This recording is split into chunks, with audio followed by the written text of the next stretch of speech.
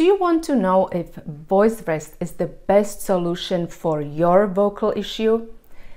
What does vocal rest really mean? How long should I be on vocal rest? How to rest vocal cords, and will voice rest really heal my voice? In this video, I'll answer all of these questions and give you more vocal rest tips. So keep on watching.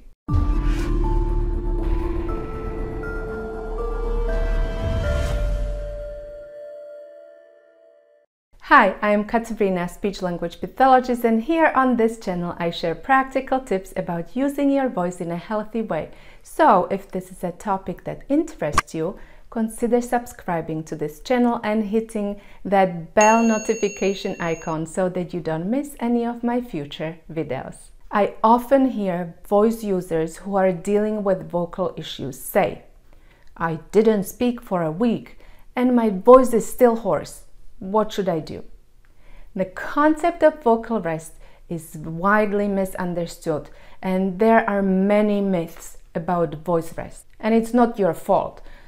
Not a long time ago, absolutely no talking was recommended for any vocal issue, including laryngitis or vocal nodules. Rest your voice and you'll be fine. Well, absolute silence was enforced for a month or even more. Can you imagine not using your voice for such a long time? Absolutely no talking is very hard, especially when you have kids. But current research tells us that absolute silence may not be the best treatment option for many vocal issues, and actually some form of a gentle, low-impact vocal exercise may be a better solution for many voice clients. Absolute silence for prolonged periods of time can even lead to fear of using your voice or to weakness in some of the muscles. So first of all, what is vocal rest? There are two types of vocal rest, absolute and relative. So let's first talk about the absolute voice rest. Absolute voice rest means absolutely no talking or using your voice in any way.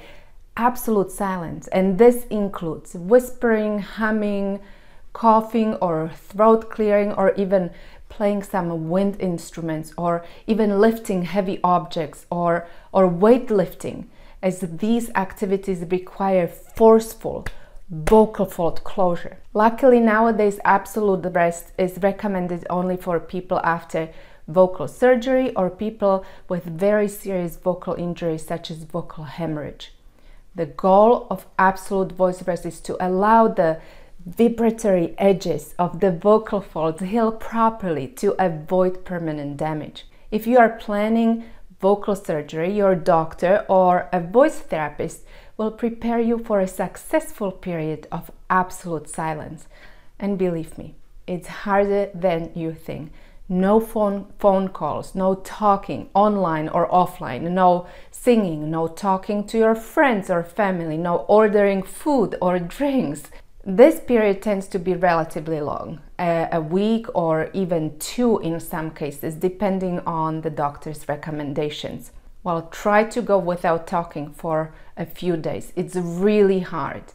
Therefore, you will need at least a pen and paper to communicate your basic needs.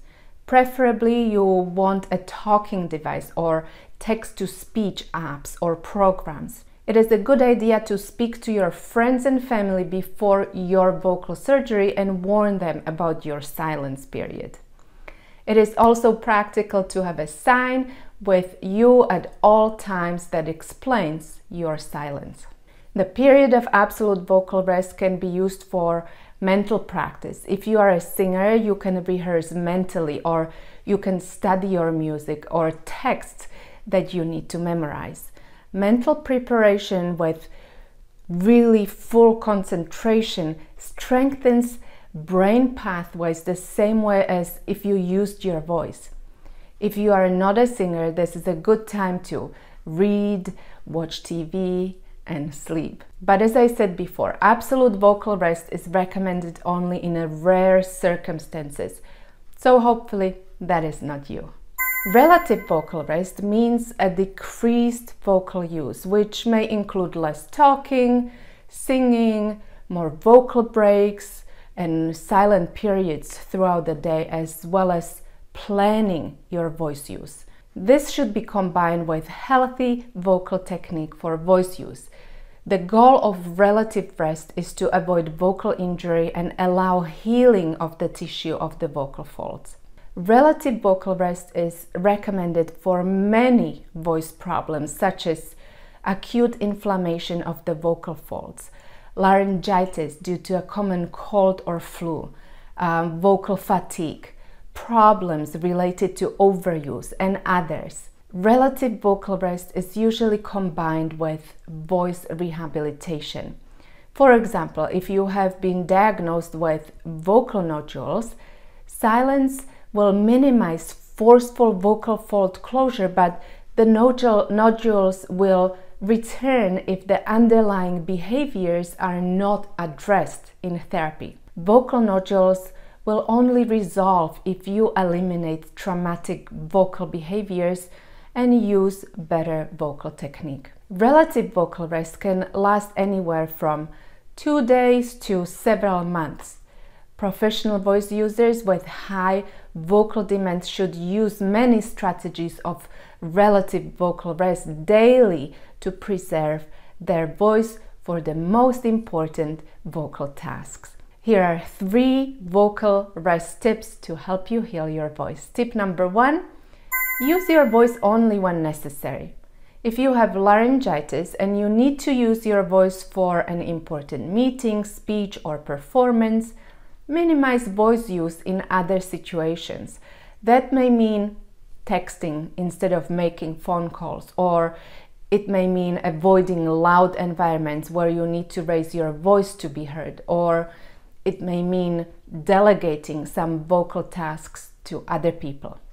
Tip number 2, gentle vocal exercises. It is recommended to warm up your voice gently before using it for any purpose. It's best done in the morning.